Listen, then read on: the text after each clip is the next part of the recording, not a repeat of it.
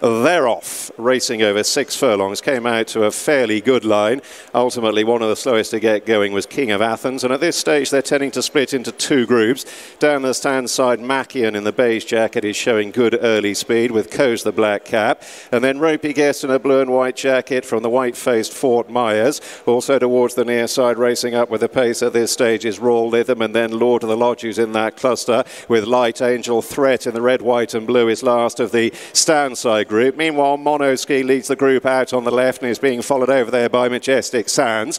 And then Well of Wisdom and Golden Horn with the white cap. Arizona in the dark blue at this stage is just behind Giltwood, and then Kuwait Direction. Further back in the field is Maxi Boy and King of Athens, and they're running on down inside the final quarter mile. Mackian on the near side has the overall advantage in the Coventry Stakes. Monoski on the far side. Second from the left, Arizona is running on. Threat in the red, white and blue is staying on from the rear, and then Golden Horn switch towards the near side, the white-faced Fort Myers. Deep inside the last furlong they come. Threat, Gilsman is bursting through in the claret silks, and Arizona on the far side. Arizona noses ahead. It's going to be a 9th Coventry Stakes for Aidan O'Brien. Arizona gets home just in front, tight for second.